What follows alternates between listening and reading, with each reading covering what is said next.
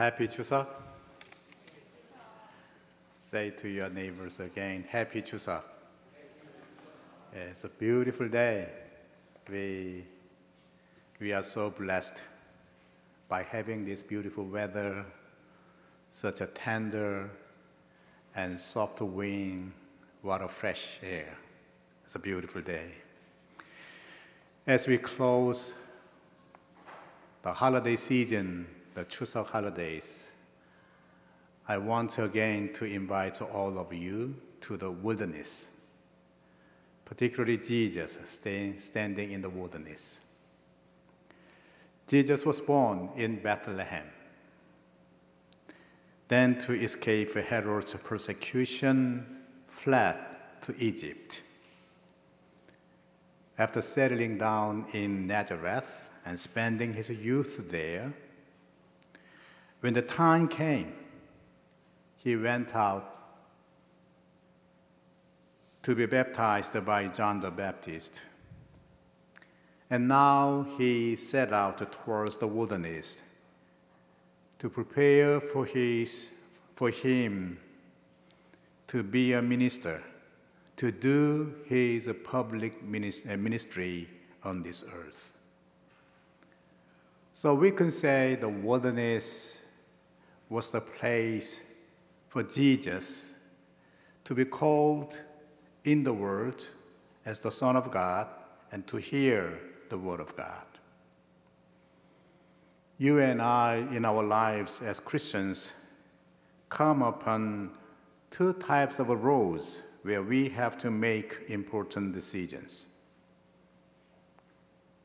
One is the broad and easy path of the flesh, while the other is the narrow, difficult, and spiritual path. We tend to choose the fast, beautiful, outstanding, conspicuous, and attractive road. However, the Bible continuously talks to us and invites us to choose the path that God desires, the road of life. For it is written in Matthew chapter 7, verses 13 and 14, "Enter through the narrow gate. For the gate is wide and the road is easy that leads to destruction. And there are many who take it. For the gate is narrow and the road is hard that leads to life, and there are few who find it." So that the question came to my mind is that whether we are Christian or not, it's not the matter. To be a true disciple, to be a true Christian, we need to ask another question: whether we are taking the road of life or the road of destruction. In today's passage, we see Jesus going to the wilderness right after his baptism by John the Baptist. In Matthew chapter 4, 1 and 2, it says, "Then Jesus was led up by the Spirit into the wilderness to be tempted by the devil. He fasted for 40 days and nights, and afterwards he was famished." From time to time, we complain in our life journey why we are left in the wilderness. However, when we look in the scripture, we see that the Lord, our Lord Jesus Christ, was in the wilderness before any of us was in the wilderness. Jesus was already in the wilderness. In the wilderness, our Lord faced temptation from Satan. Satan, the devil, did not deny that Jesus was the Son of God, but rather he sought to tempt Jesus to not take the difficult path, but rather go the easy road. Amongst the sermons of John Wesley,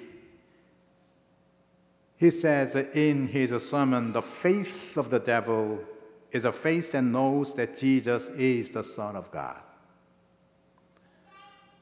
Knowledge is okay. We know that Jesus is the Son of God. We know that you are the Son of God. So don't take the difficult path. Don't take the cross, but rather take the easy one. That is how Jesus was tempted. Here are the voices from Satan. Jesus, be the Messiah that solves people's hunger by turning stones into bread. Jesus, be the Messiah that shows the miracle of jumping off the temple and being protected by angels, thereby being held by the crowds below. Hi, Jesus, be the Messiah that reigns over all of creation and freely exercises your authority. You are the Son of God. Show it. And show your authority and power. Use it. Yet, don't bear the cross. The temptations of Satan appear to be intelligent and very attractive.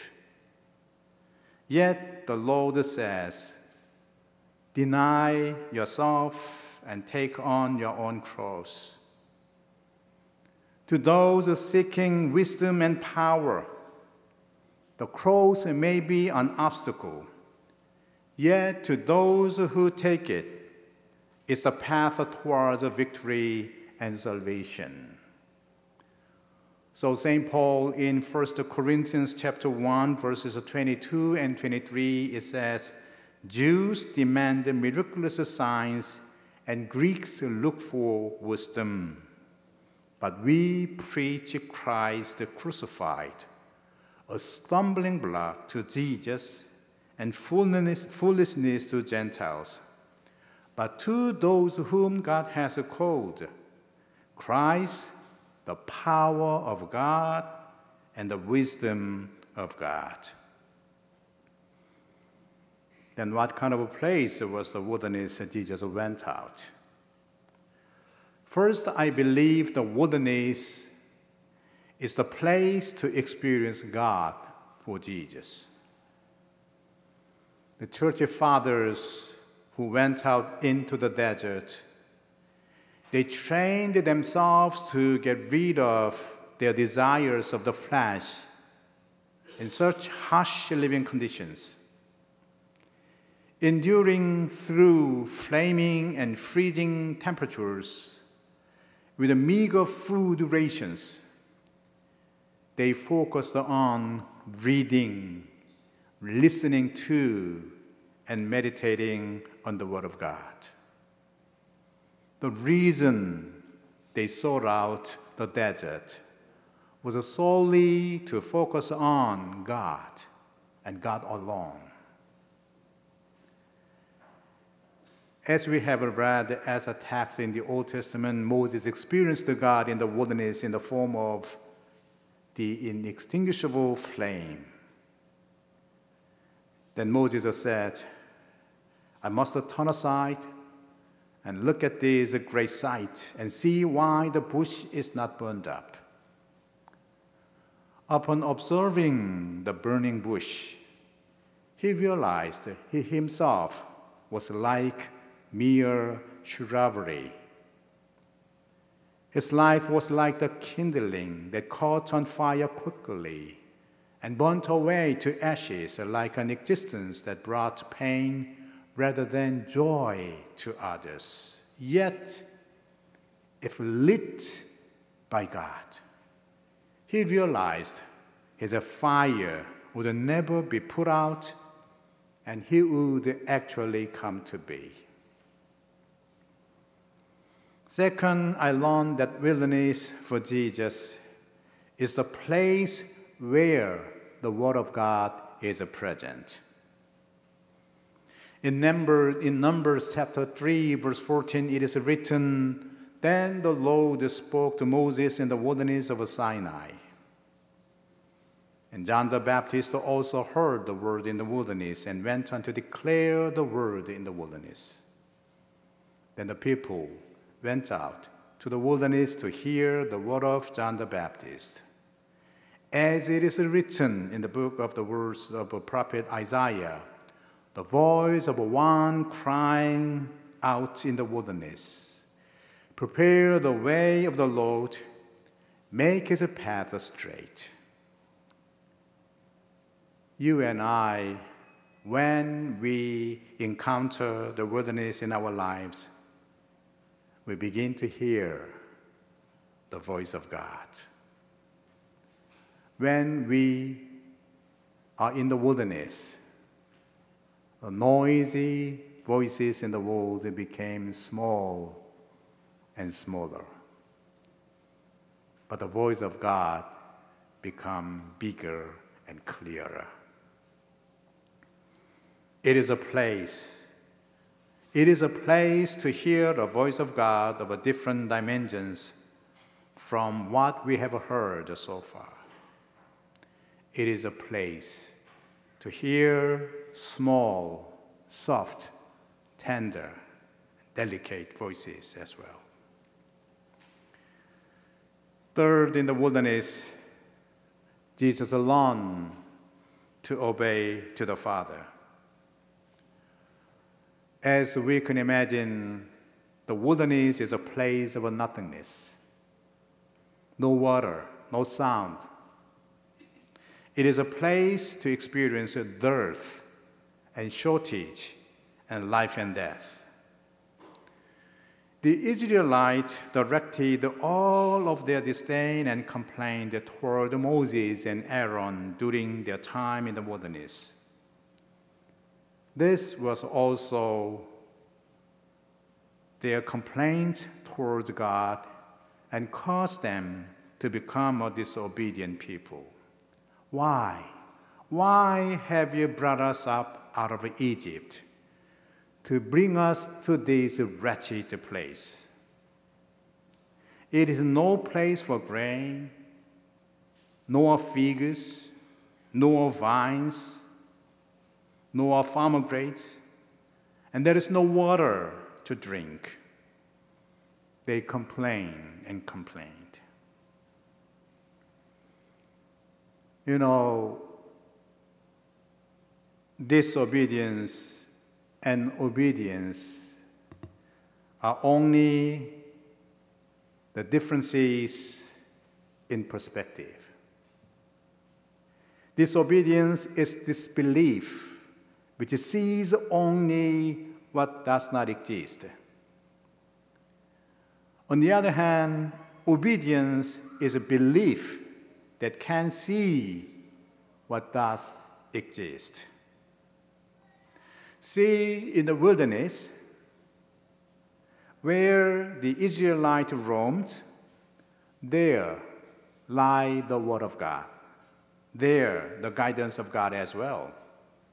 And manna and quail and the streams from the stones also were there. The wilderness was allowed by God. It was a part of God's plan.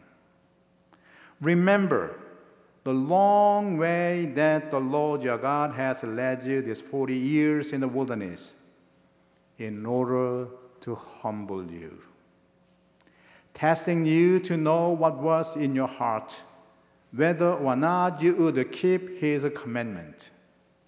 He humbled you by letting you hunger, then by feeding you with manna, with which neither you nor your ancestors were acquainted, in order to make you understand that one does not live by bread alone, but by every word that comes from the mouth of the Lord. The clothes on your back did not wear out, and your feet did not swell these 40 years. Isn't it a miracle? For 40 years, the clothes did not wear out, and their feet did not swell. How powerfully God protected them. How delicately God protected them. God drove the Israelites out into the wilderness to train them to be obedient. In the wilderness of our own lives, we need to be able to see the will of God beyond our pain.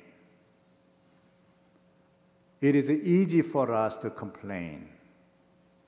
But when you go deeper into the wilderness and meditate on it, we can find the will of God, even in a time of a trial, even in a time of a pain and suffering.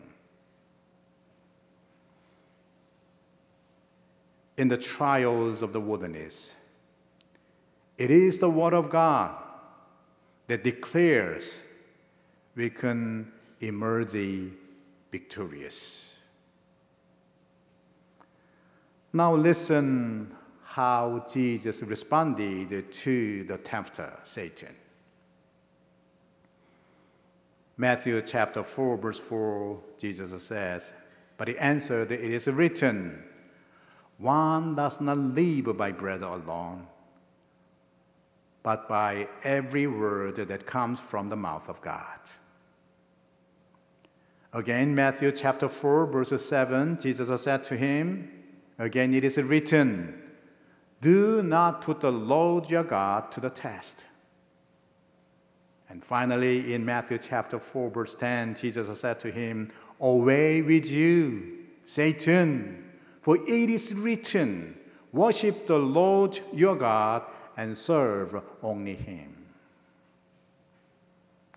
Indeed, the Word of God is living and active, sharper than any two-edged sword, piercing until it divides the soul from spirit, joint from marrow.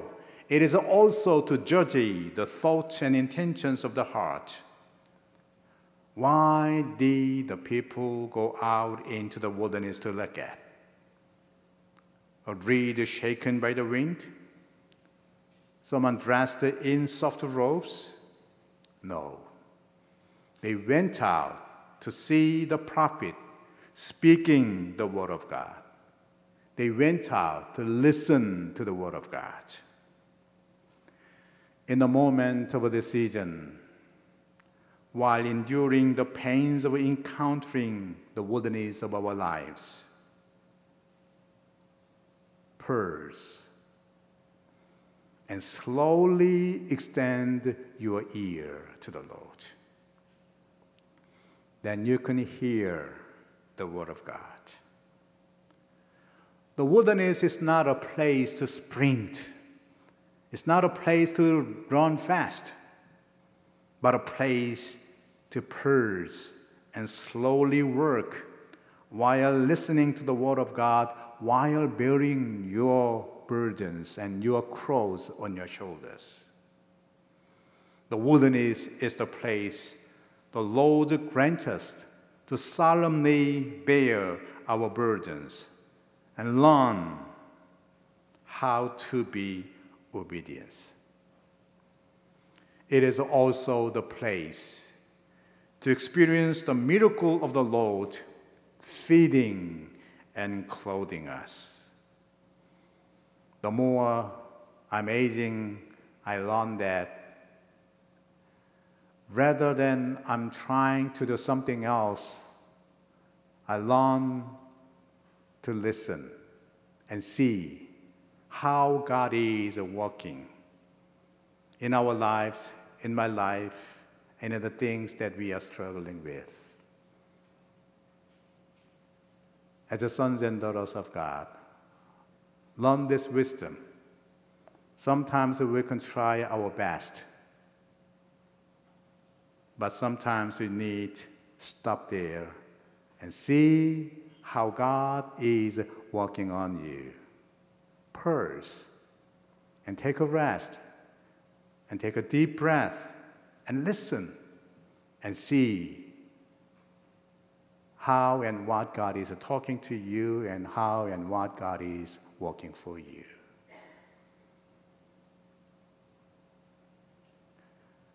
Rely solely on the Lord and root yourself down deeply in the Word of God and go deeper into the wilderness. Just as the Lord did overcome and emerge victorious over the trials of the wilderness by the Word of God, I pray and wish all of you enjoy the peace of the Lord overflowing within you and through your life journey. Amen.